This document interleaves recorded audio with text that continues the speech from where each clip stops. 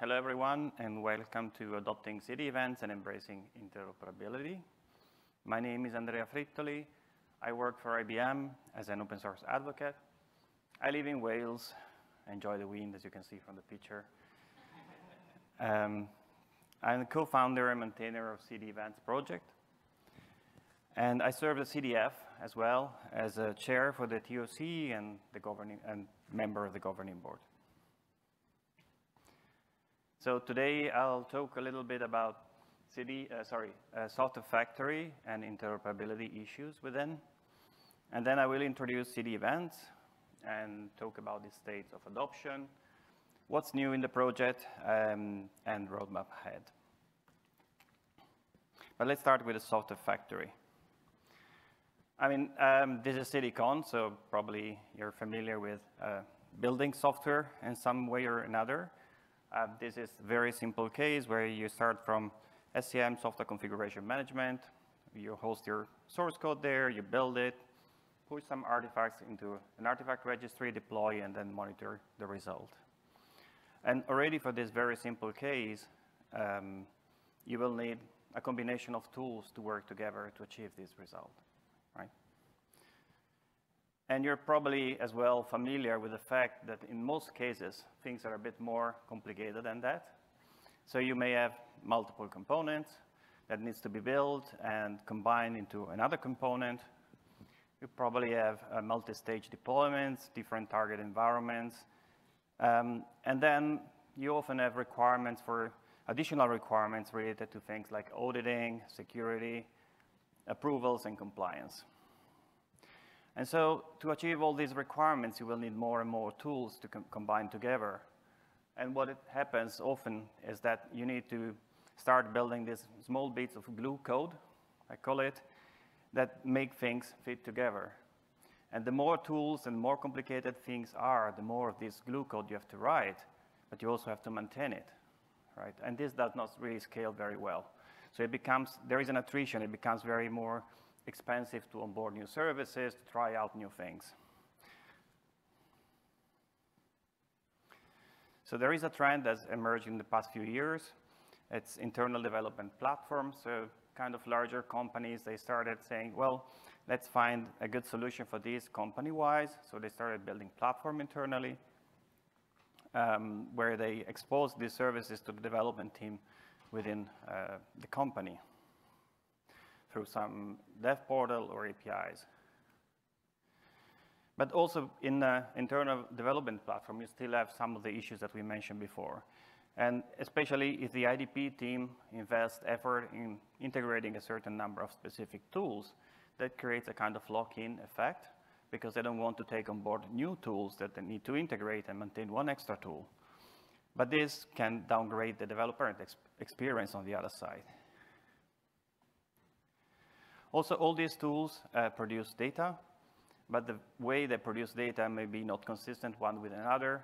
You may expect certain data to be produced but not be there. So you may end up having missing or broken data. And this data is key to produce some of other services like auditing, security, and compliance. Another issue is that every single tool often comes with its own dashboard. So you're creating, again, not an ideal development experience for your developers because you have multiple dashboards that they have to switch through to see what's going on in the software factory. So a lot of requirements. Luckily, there are a lot of tools to address those. This is from the CD Foundation landscape. But there are some consequences, I was saying, in having a lot of tools with glue code and risk and so forth. And to link back to what Daisy was saying, today the CDF announced the State of CI/CD report. And there are some interesting insight there about the consequences and implication in terms of lack of interoperability and what happens to develop DevOps metrics when using multiple tools. So I recommend it's not as pretty as that easy's QR code, but it works as All right, so we have some interoperability issue in the software factory. And because of that, back in 2021, we created this project called CDEvents, which is a common specification for continuous delivery events. And here with continuous delivery, I don't mean continuous deployment. I mean the entire life cycle of software, starting from inceptions, ideas, to coding, development, and so forth, all the way down to production and monitoring. The project, yeah, we started in 2021. It's incubated with the CD Foundation since 2022.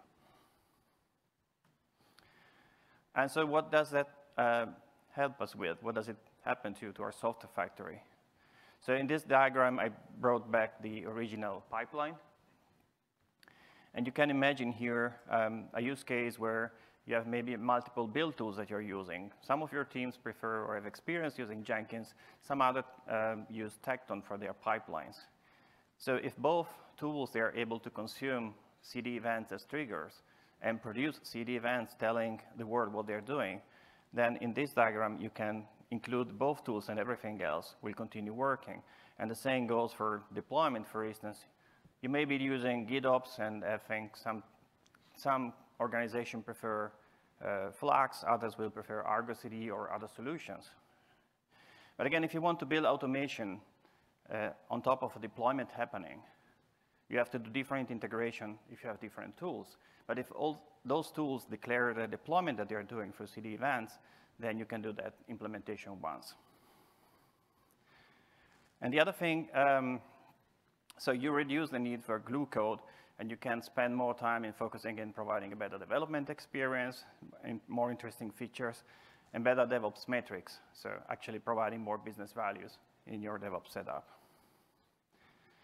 And the other thing is, with all these tools that you can use for these events that you can use for interoperability, you can also collect it in what we call an evidence store, and you can build services on top of that.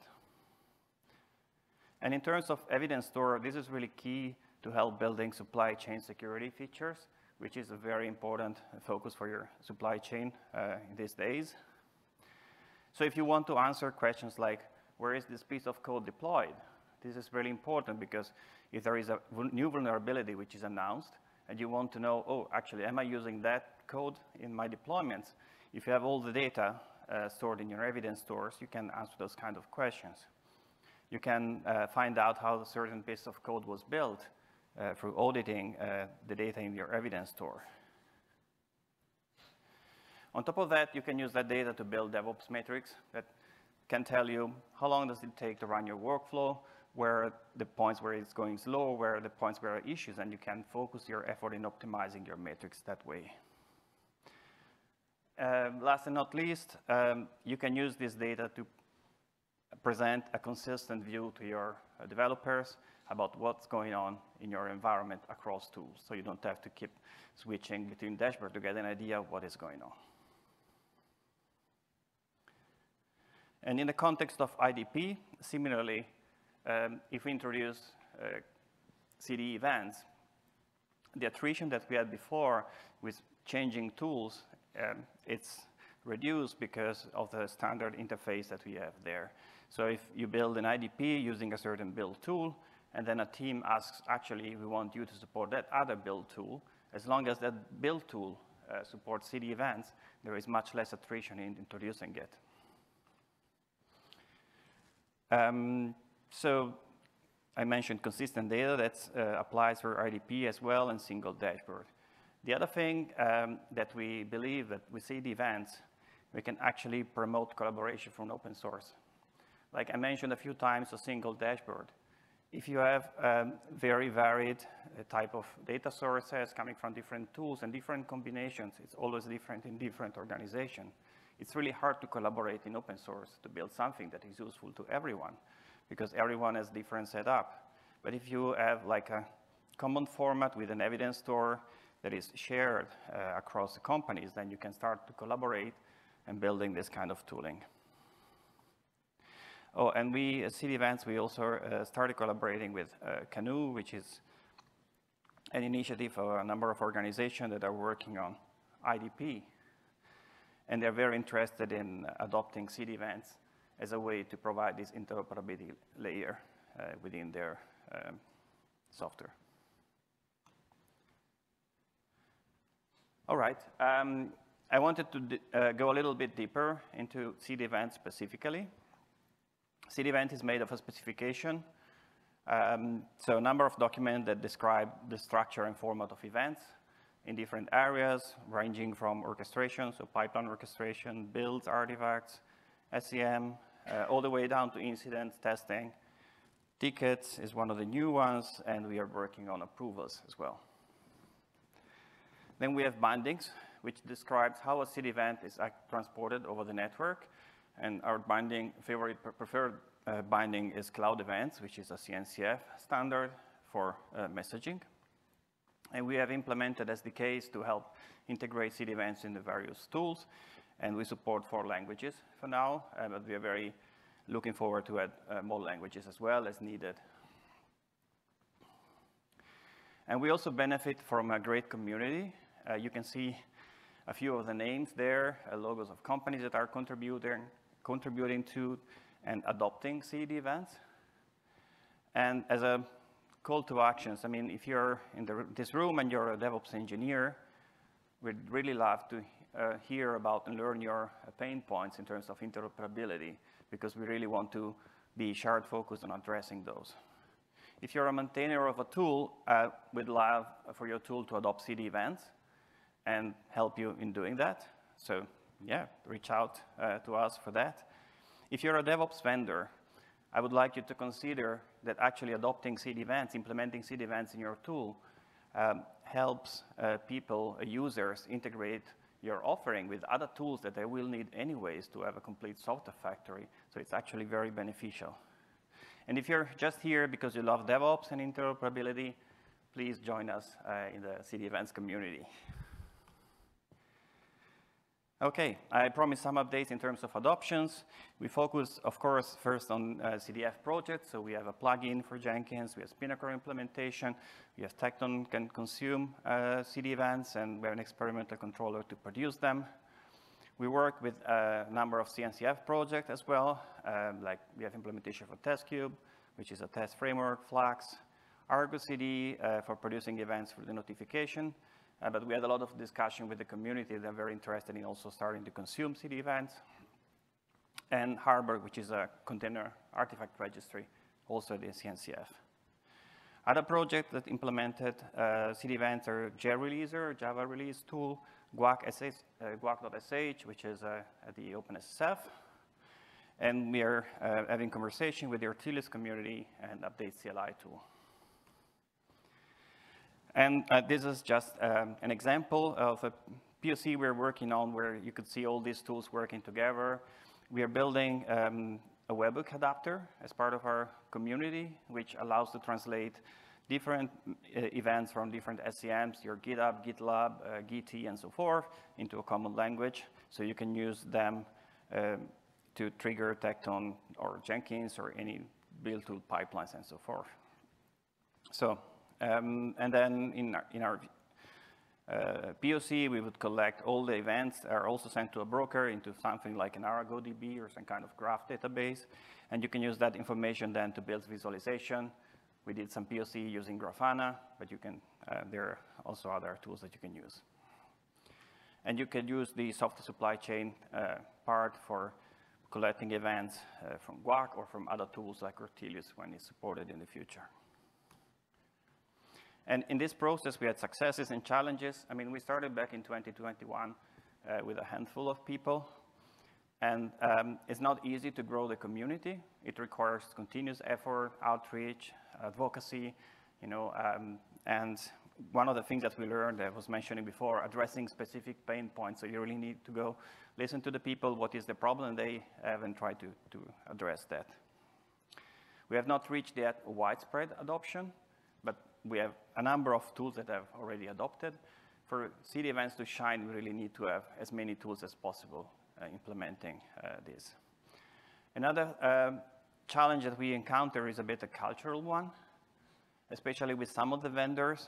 They have the feeling that interoperability will harm them. So it will actually give users an easy way to switch to another vendor, as opposed to keeping the users because of the quality of their offering and making it working nicely with other tools.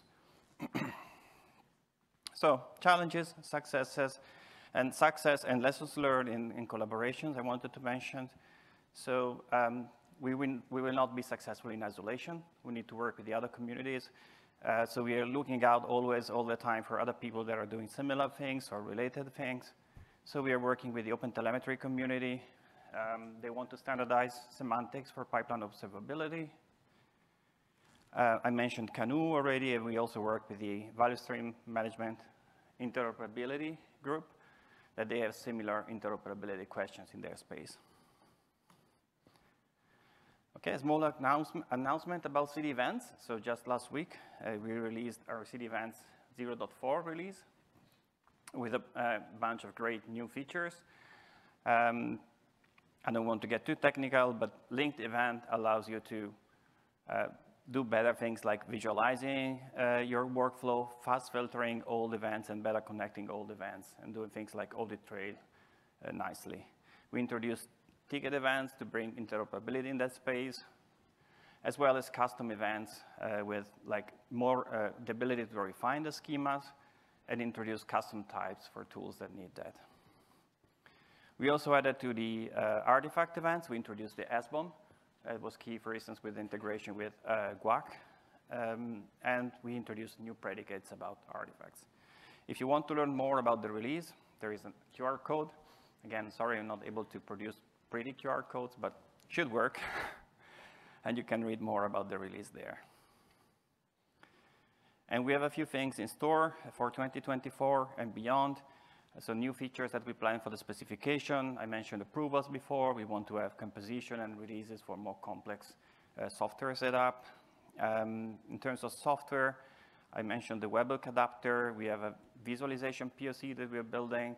We want to build more SDKs and a link service to help like link and maintain the context across your workflow.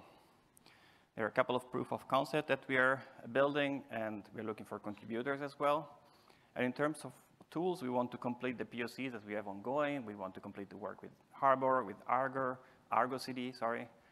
And we have a number of tools in our wish list, but this is just some of them, like Ortelius, Dagger, Captain Screwdriver, Shipwright, and many more. So everyone is really welcome.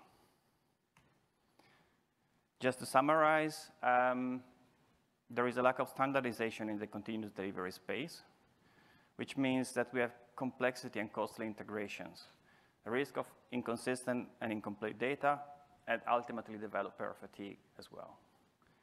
And so these CDEvents is a common specification for continuous delivery events, and that brings standardization in this space, flexibility, which leads to better developer experience, and also puts us in a better stance, or better supply chain security stance through data that we can collect. All right, that was everything I had today. Thank you for listening. And if you have any questions, I'll be around in the hallway track today and tomorrow. And here are some references. The QR code is for the slides.